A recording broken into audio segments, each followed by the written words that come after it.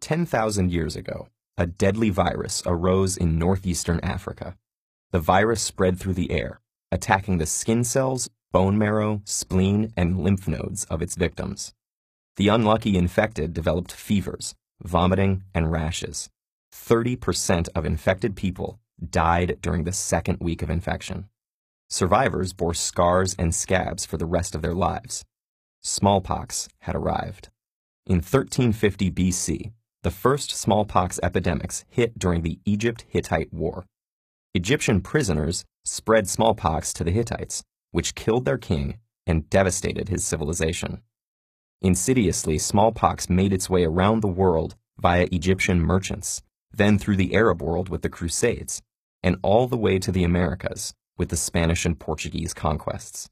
Since then, it has killed billions of people, with an estimated 300 to 500 million people killed in the 20th century alone. But smallpox is not unbeatable. In fact, the fall of smallpox started long before modern medicine. It began all the way back in 1022 AD. According to a small book called The Correct Treatment of Smallpox, a Buddhist nun living in a famous mountain named Ome Shan in the southern province of Sichuan would grind up smallpox scabs and blow the powder into nostrils of healthy people. She did this after noticing that those who managed to survive smallpox never got it again, and her odd treatment worked. The procedure, called variolation, slowly evolved, and by the 1700s, doctors were taking material from sores and putting them into healthy people through 4 or 5 scratches on the arm. This worked pretty well, as inoculated people would not get reinfected, but it wasn't foolproof. Up to 3% of people would still die after being exposed to the pus. It wasn't until English physician Edward Jenner noticed something interesting about dairymaids that we got our modern solution.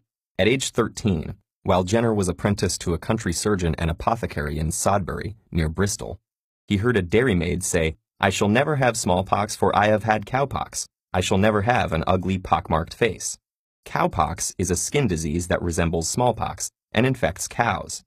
Later on, as a physician, he realized that she was right. Women who got cowpox didn't develop the deadly smallpox. Smallpox and cowpox viruses are from the same family.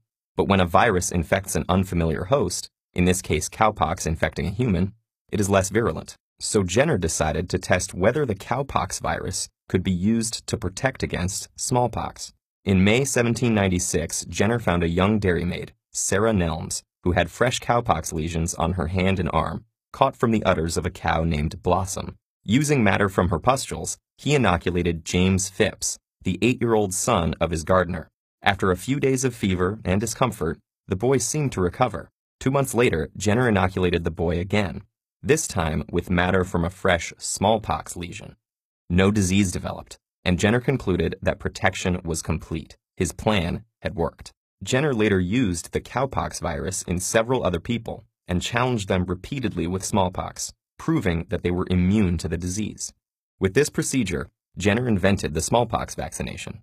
Unlike variolation, which used actual smallpox virus to try to protect people, vaccination used the far less dangerous cowpox virus. The medical establishment, cautious then as now, deliberated at length over his findings before accepting them.